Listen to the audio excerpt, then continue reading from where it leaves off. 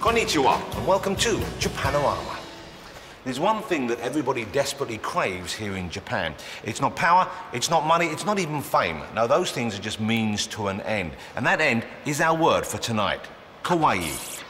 Kawaii! That's right, and Kawaii means... Cute! Kawaii means cute. And Japanese of all ages and all genders are absolutely obsessed with it, which means they'll love tonight's program. 100% Kawaii, including special additives. Tanoshinde kudasai. Japanorama. We take you now to my apartment in Greater Tokyo. Moshi-moshi. Kawaii infests just about every aspect of Japanese life, from the salaryman with those adorable dingly-dangly bits on his mobile phone, to the housewife brandishing a Sailor Moon credit card, to the schoolgirl kitted out from head to toe in character merchandise. Cute is loot. So let's lift up the rock of Kawaii and see what lurks beneath.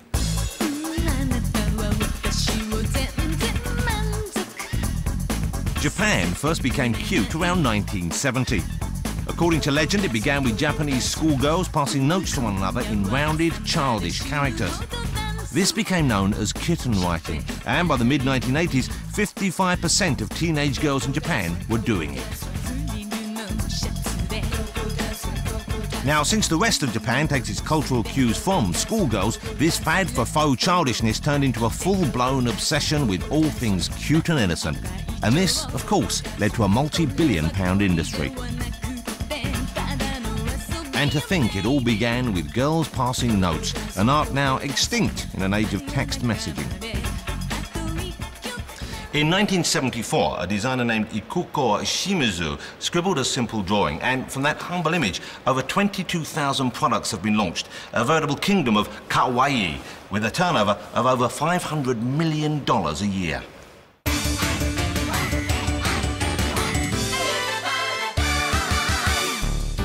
Hello Kitty's owner, the Sanrio Corporation, was originally in the silk business.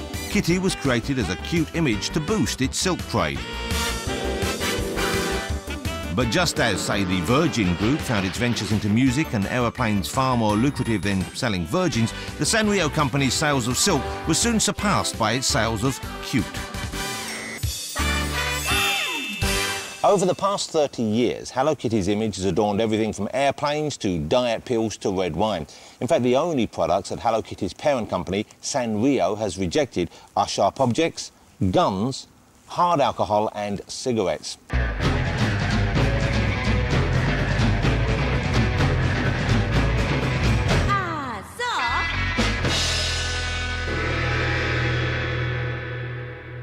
One of the more ambitious Hello Kitty products has got to be the Hello Kitty robot. Costing nearly £2,500, this Kitty bot is more sophisticated than she looks. She's very kawaii. How do I play with her? How do I interact with her? Basically, you talk to it, and then you enjoy the conversation. Kitty-chan, nazo nazo dashti. I couldn't hear that well. Could you speak up? Nazo nazo dashete. Nazo nazo. Let's start the quiz. Ah, Kitty-chan. What do you like to eat when you feel lonely? Chocolate. Sorry, you lost. Let's play again. What are you talking about, lost? Hold it. You asked me what I like, and then I told you, and then somehow I lost. Bye-bye. I couldn't hear that well. Could you say that again? Bye-bye.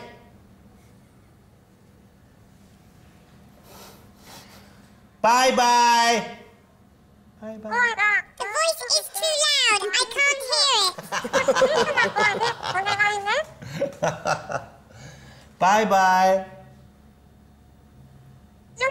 Goodbye, Jonathan. Itterashai. Okay, well, I think it needs a little work, but it's great fun. Arigatou gozaimasu. ありがとうございました。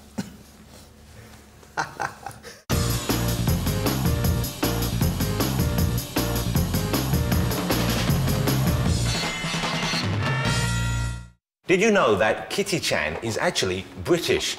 Well, it's true. According to her official story, Kitty White and her twin sister Mimi were born on the 1st of November 1974 in a suburb of London. Can you imagine how different her story would be if Hello Kitty hadn't moved to Japan? She'd probably now be known as Oi Cat, although she'd still be cute in a big-headed feline kind of way. The Japanese lifelong love of cute may be no more evident than in their passion for animation and the widespread nostalgia for the animation theme tunes they enjoyed while growing up.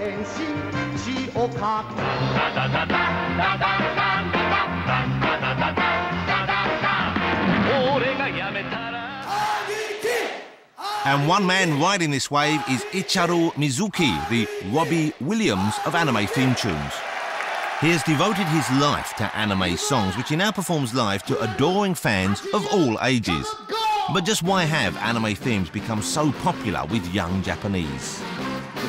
When I was younger, there were so many different styles of music around, many different ways of expressing oneself through song. But with the current generation, some grow up listening only to anime-themed songs. They are not familiar with anything else.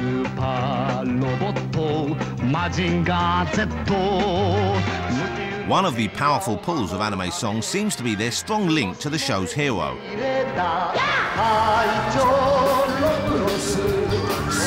And Mizuki-san, who gives classes in anime singing, is determined to keep the anime hero spirit alive in the younger generation.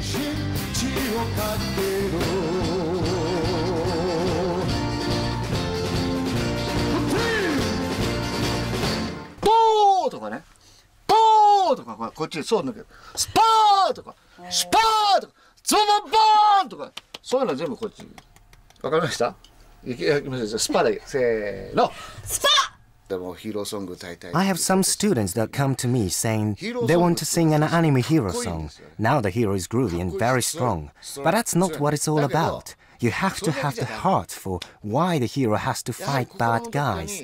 The singer needs to have that hero heart inside to make the song work.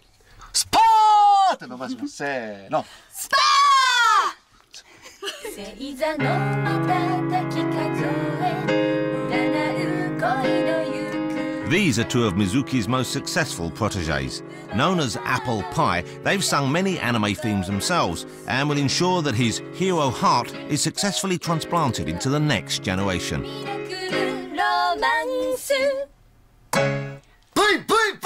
Victory! Combine 1, 2, 3, 4, 5出撃だ大地を揺るがす超電磁ロボコンバトラー V!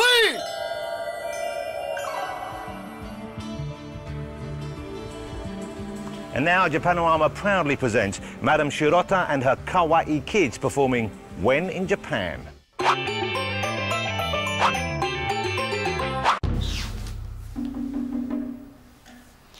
日本では歯が抜けましたが In Japan, when your bottom tooth falls out, you should throw it upwards over the roof of your house.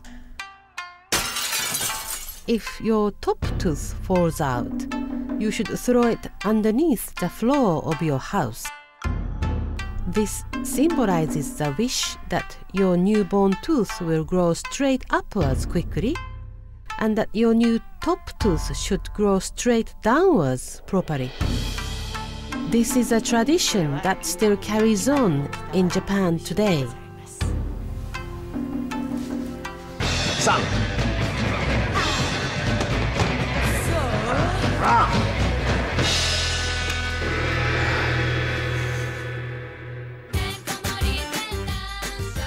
The Japanese love affair with cute anime marches on into the 21st century, but now the heroes of yesterday have been replaced by offbeat characters with a freaky edge.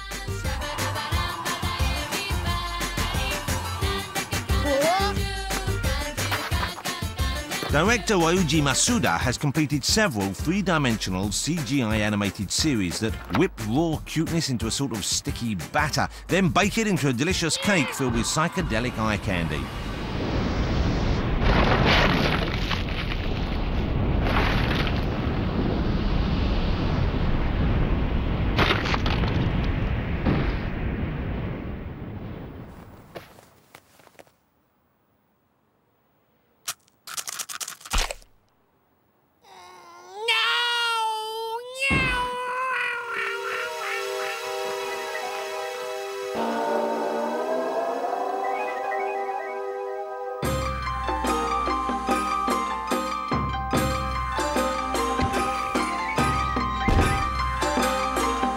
Masuda somehow manages to have his cake and eat it too. The most gruesome scenes are so beautifully paced, the characters' expressions so deadpan, that the cuteness is never undermined by the violence.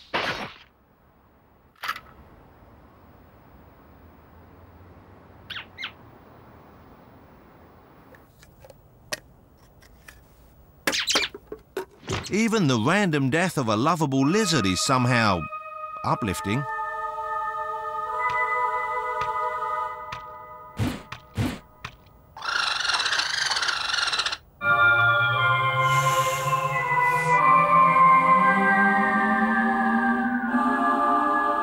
For his next CGI series, Funny Pets, Masuda mounted his surreal cuteness on the most brightly lit, vibrantly coloured stage imaginable.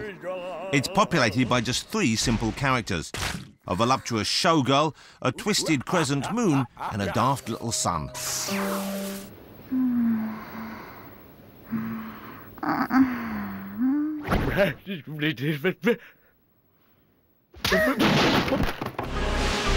In a sense, this is like Hello Kitty for a more jaded audience. But where is all this weirdness going to end? What happens when the irresistibly cute meets the intensely creepy?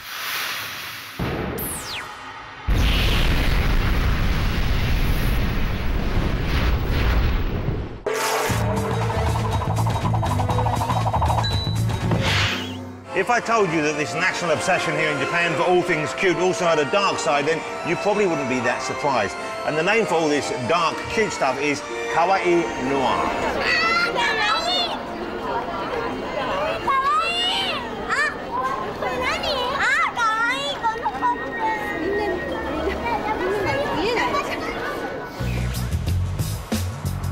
Recently, Kawaii Noir has become almost as popular in Japan as Kawaii itself. And the reigning queen of Kawaii Noir might well be Japanorama's very own Junko Mizuno, whose superb art adorns every episode. Junko's works are somehow 100% cute and 100% dark, and that's my kind of maths. But there's a new kid on the Kawaii Noir block, and he's clawing his way to the top.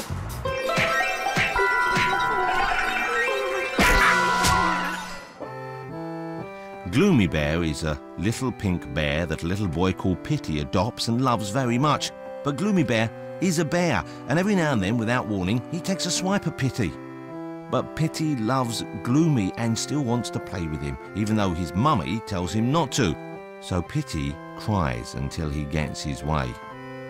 And Gloomy is reunited with Pity, and all is well until he attacks Pity again. He's a bear.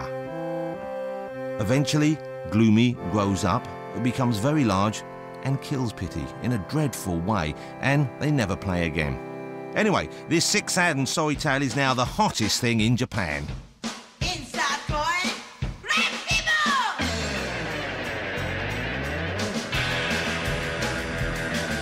As Hello Kitty taught us, Japan is truly a magical land where a simple drawing of a character can yield £1 billion marketing bonanza. And of all the possible successors to Kitty, none is hotter or more unlikely than Gloomy Bear. The creation of a young, self-taught illustrator named Mori Chak, Gloomy Bear is either a blunt antidote to the saccharine characters that predominate here, or a raw evocation of animal nature.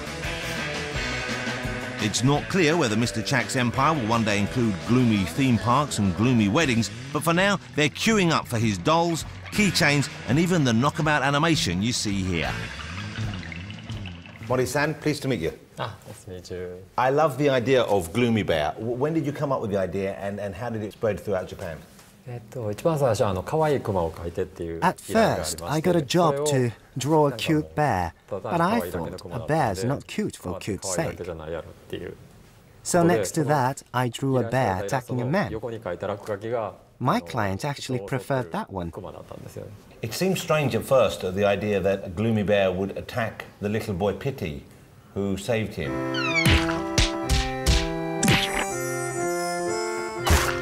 And yet people seem to like this idea. Why do you think that is? I felt the expression had not been made before. It's something new, what with the wilderness aspect. I like the idea of seeing cute animals doing real things. Any chance that we will see the bear stealing rubbish, taking a shit in someone's back garden, and maybe even copulating or having sex with a female bear while Pitty looks on in tower? I hadn't really thought that far ahead yet. But if you think of it as a normal bear, it could take on some animal characteristics like that. Oh, I'd like to see that. I could imagine a feature film with Gloomy Bear and many other gloomy bears going on a rampage in a small town would be great fun. I'd like to do something like that. Okay, well, I look forward to that day. Really nice to meet you. Thank you for coming in, and I love Gloomy Bear, so thank you. Arigato gozaimasu. Gloomy Bear, arigato gozaimasu. See, he's not so fierce, really. Ow.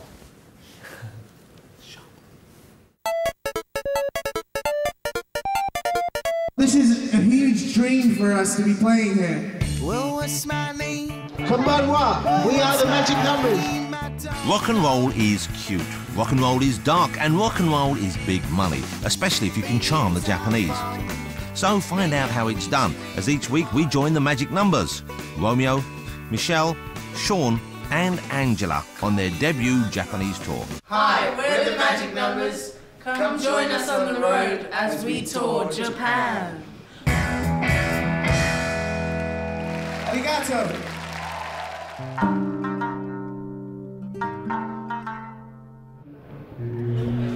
Well, here we are. I'm having the first look here of the Budokan where we're playing tonight. It's going to be the biggest ever indoor gig we've ever done. Jesus. It's live at the Budokan, baby. This is where all the huge, like, sumo wrestling games are. And where Oasis and Dylan and Stones and Guns N' Roses even. Where they wrestled. I think we'll be pretty nervous walking out there, to be honest with you, but it'll be cool, you know. Thank you. Yeah. There's going to be 9,000 people getting in here to watch the rock concert of the night, so I might as well get backstage with the band and start getting ready.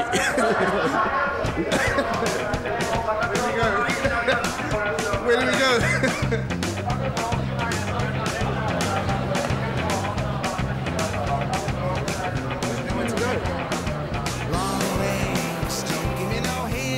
Please show me pass. I have no pass, but I'm in the band. Hold on. Please show me pass. Oh, yeah. Your pass. Oh. Okay. Classic smiles out there.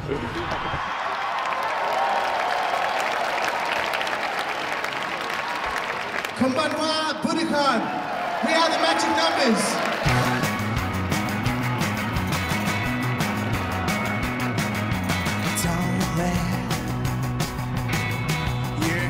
White dress when you out.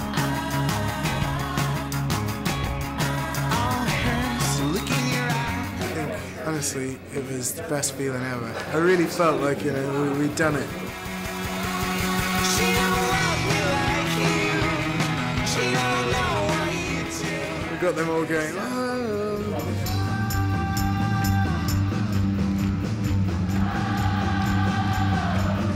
And so I felt like Freddie Mercury for a little bit. I think this Japan tour has been really good, and I think I'm ready to do 2 more weeks here if I could. Thank you. Very happy to meet you too.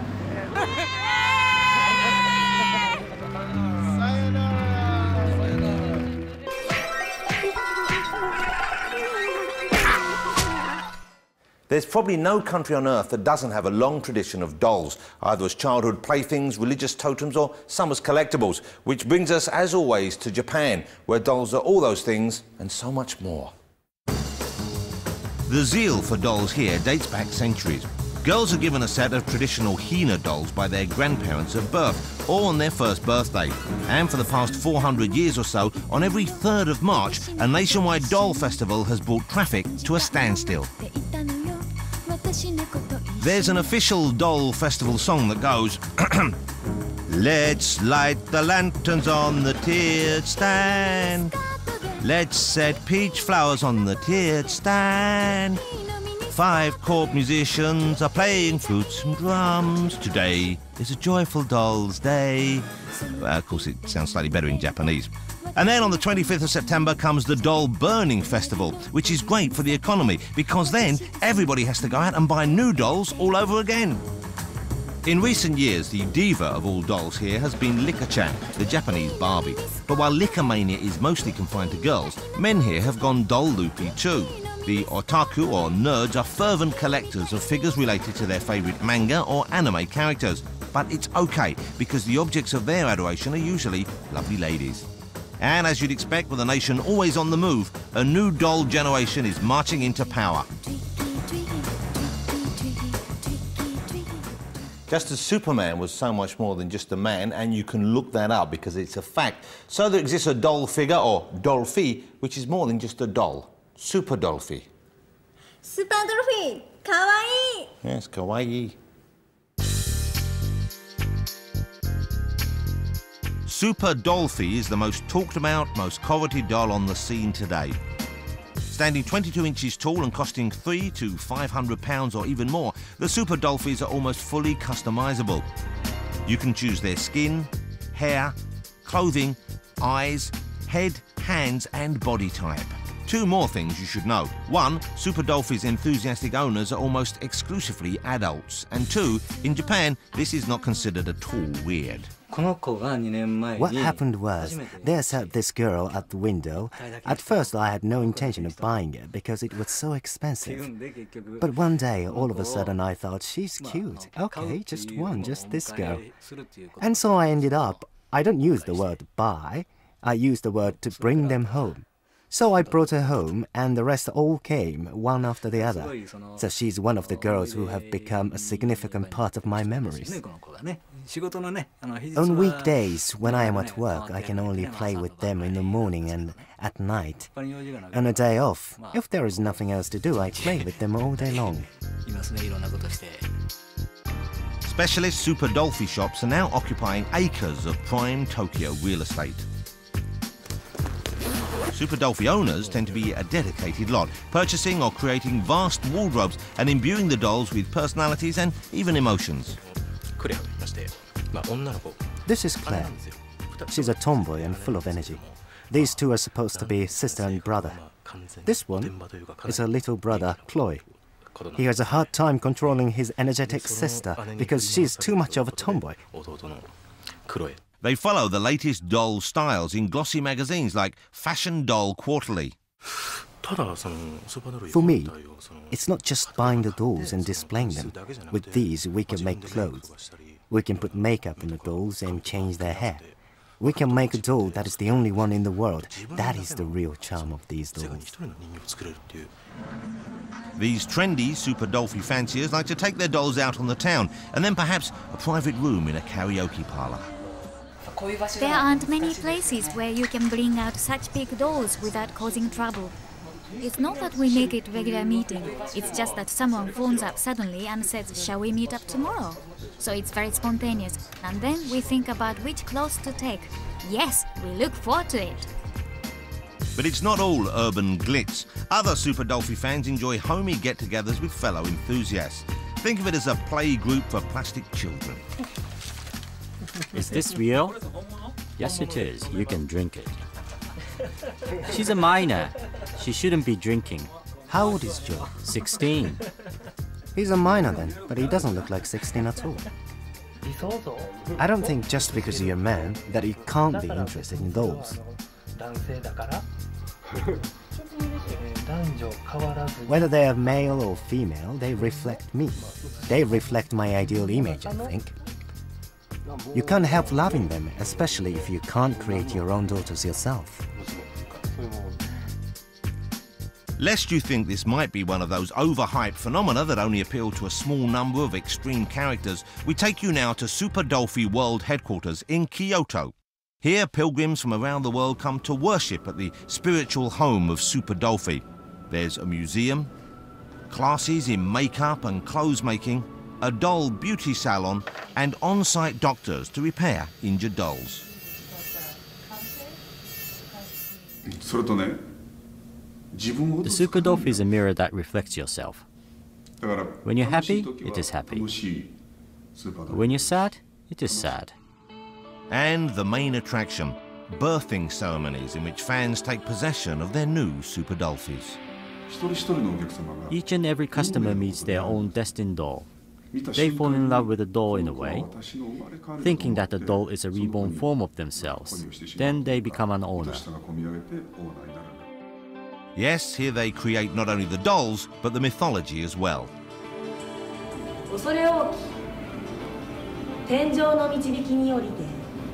The one who is allowed to have a life as a human by a holy heavenly spirit is now welcoming another you from your pure heart. If you're thinking cult, you might not be far off, though it's certainly one of the cuter cults out there. As for the future, big plans. So many pilgrims flock here, they've decided to open a Super Dolphy hotel on the premises. You'll be able to take a weekend break with your doll in a traditional Japanese tatami room. Japan's population is shrinking rapidly. It's a reproductive crisis. Can Super Dolphy be part of the reason?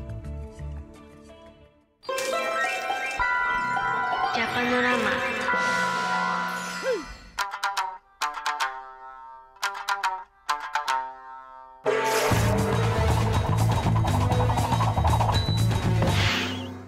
Well, I think we've all enjoyed more cuteness than a giant fluffy basket filled with newborn babies and freshly washed kittens frolicking under a sparkling rainbow while multi-hued hummingbirds drop sweet sugar candies into the mouths of pixies and elves and fairies and maybe tiny pocket-sized unicorns. But what have we actually learned? Oh, yes, sumonasai. Good night.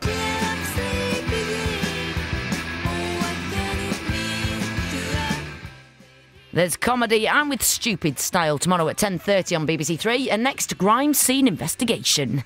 Estupendo.